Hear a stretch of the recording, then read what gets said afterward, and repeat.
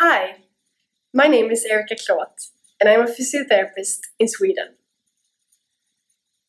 Our paper in the April 2018 issue of Developmental Medicine and Child Neurology is a study about factors associated with knee contracture in children with cerebral palsy. What's already known about this topic is that knee contracture frequently occur in children with CP.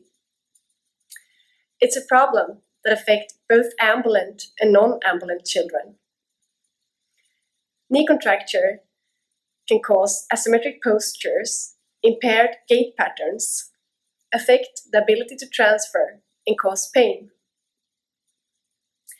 In our study, we found that almost 1 of 4 children with CP had a knee contracture.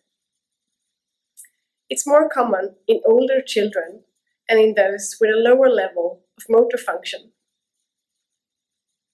We found that knee contracture is associated with shorter hamstring muscle, higher GMSCS level, and older age.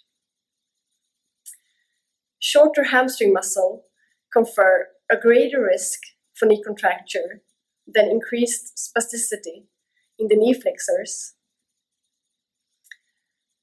Children with a hamstring's length of less than 120 degrees have an almost 10-fold increased risk of knee contracture.